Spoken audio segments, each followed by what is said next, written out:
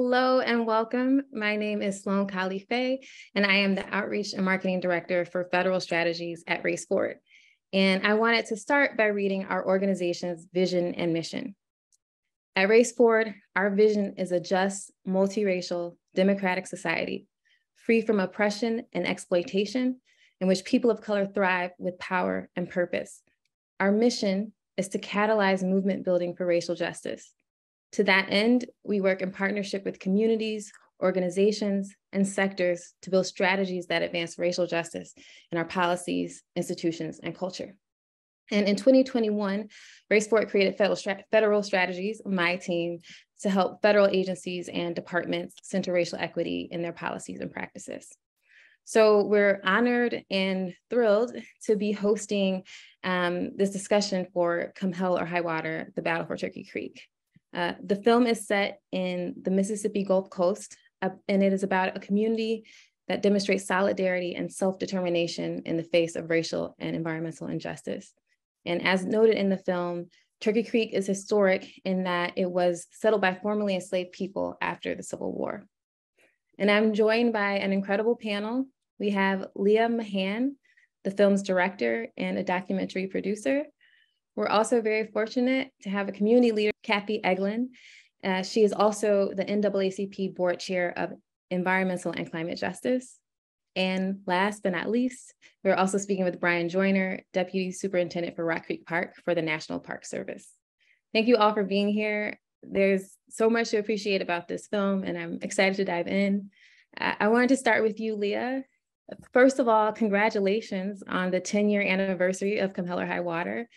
And even with the passing of time, it's clearly still relevant, which given the subject matter is in some ways unfortunate, but still very inspiring.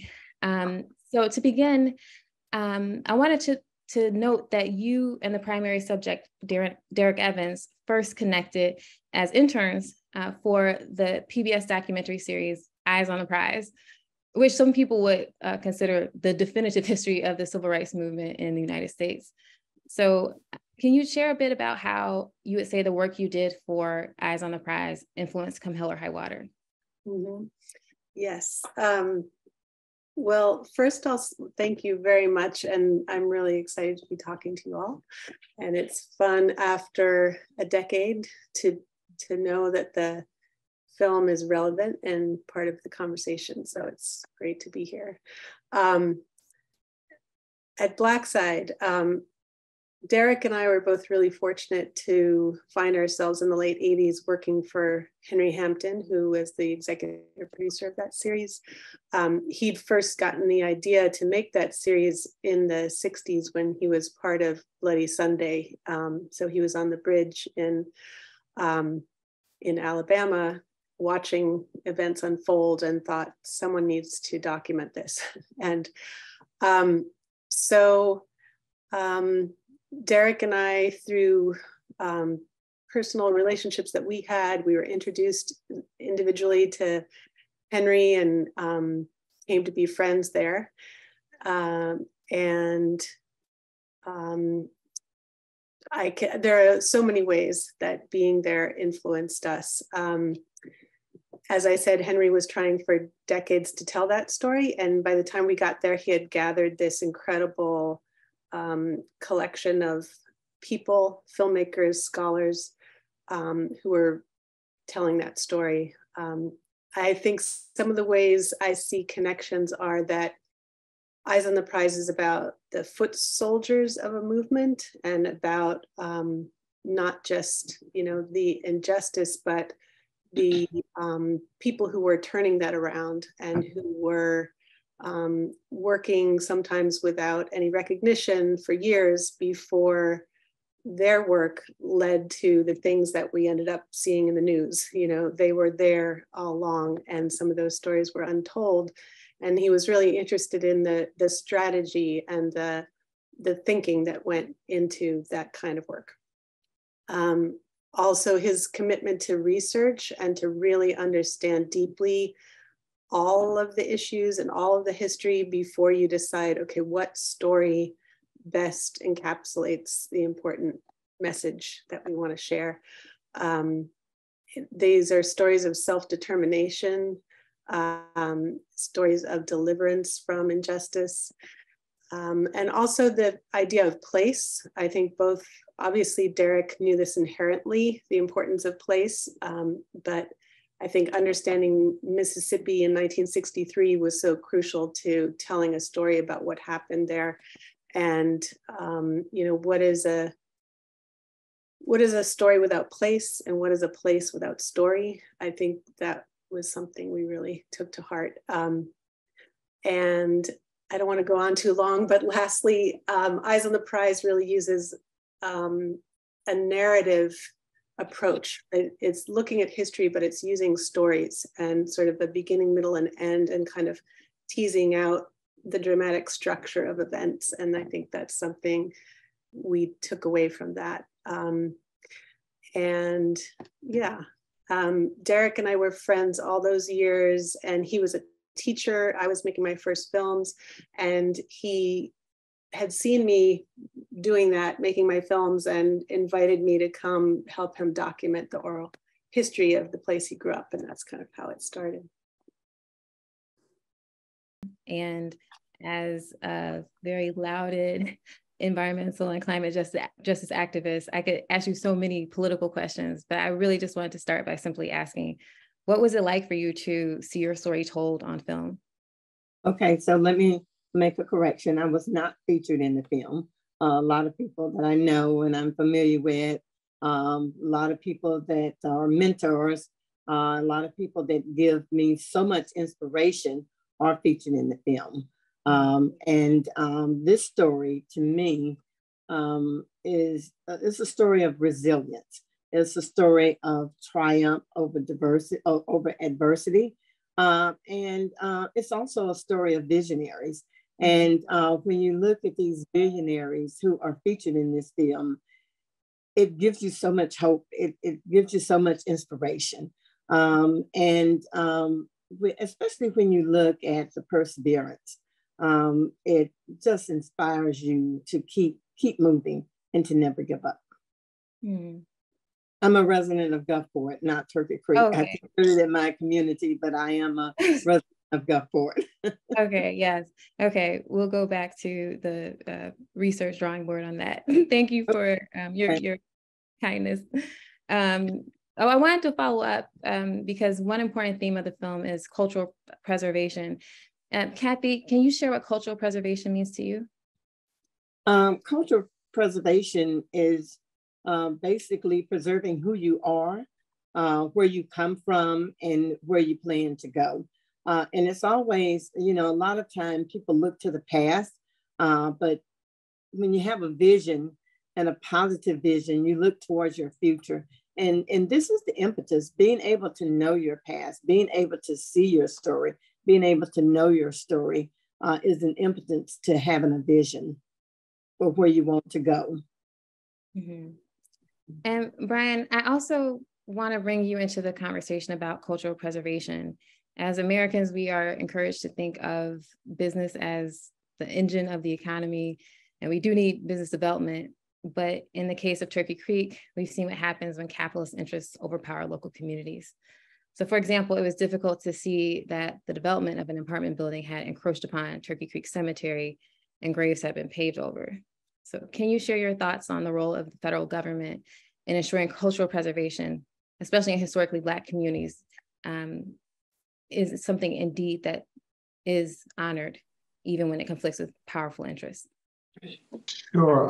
I think one of the things that was striking about in the movie is that, very early on in the narrative, Derek recognized that getting Turkey Creek listed as a district, a historic district, provided some level of protection for Turkey Creek, and that, the fact that it hadn't been listed previously, I thought it was interesting that at different points in the movie, people were like, oh, we didn't even know that place had a name, right?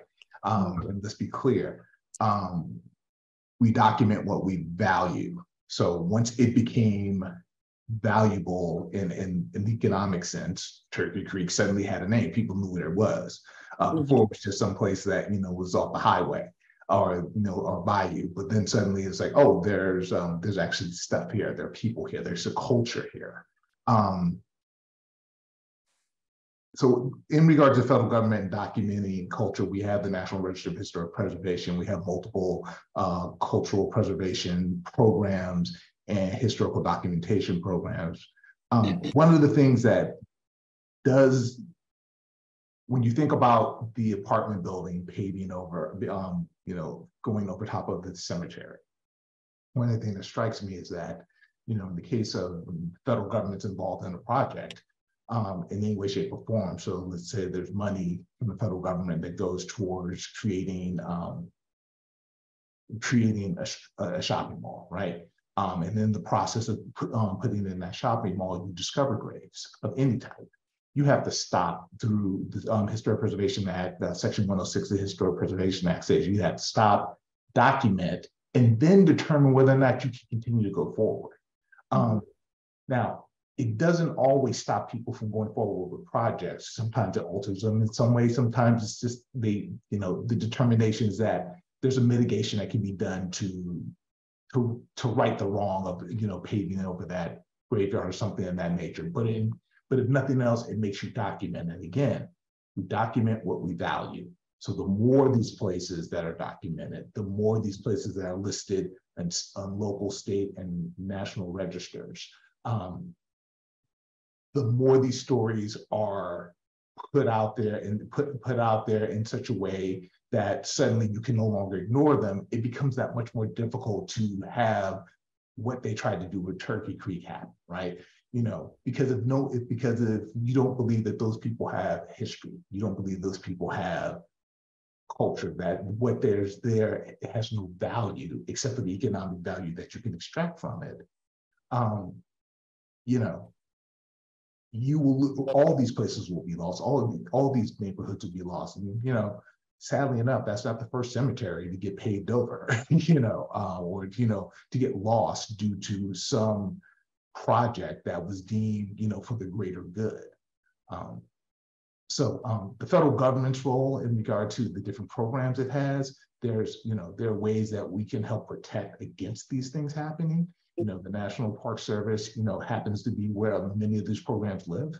But there's also the role that, grants to be able to help these communities in their documentation. I know that Turkey Creek received about $500,000 back in 2018, I believe it was, for the Paymaster's House as part of the Civil Rights Grant Project. So, that legislation went in 2017, 2018, creates a way to, help communities like Turkey Creek preserve something like the Paymaster's House that is a significant location. That then creates that much more of a presence for the historic district. So it becomes that much harder. And, there were other things that went into preserving that historic district, that area as well. Conservation easement, there's a bird fly zone, I believe, over top of in that area that was part of the preservation.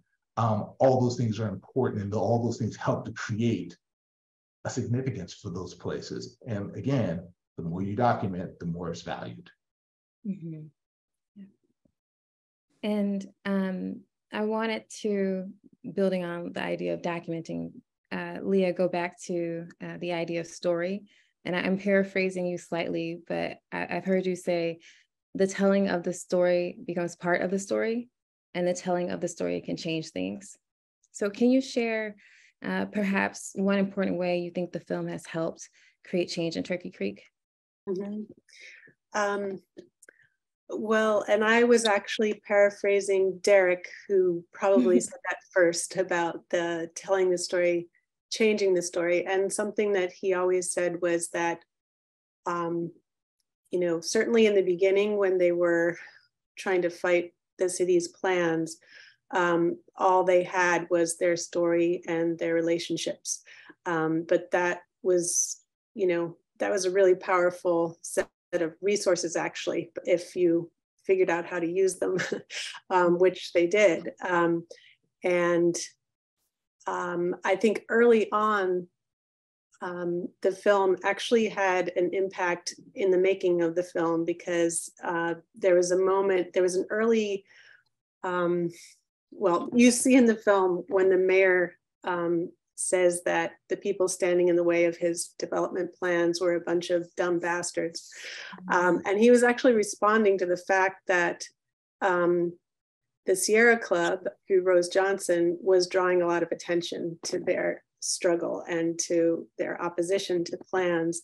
And so they had held a press tour of the creek and the flooding, and I was the only camera there.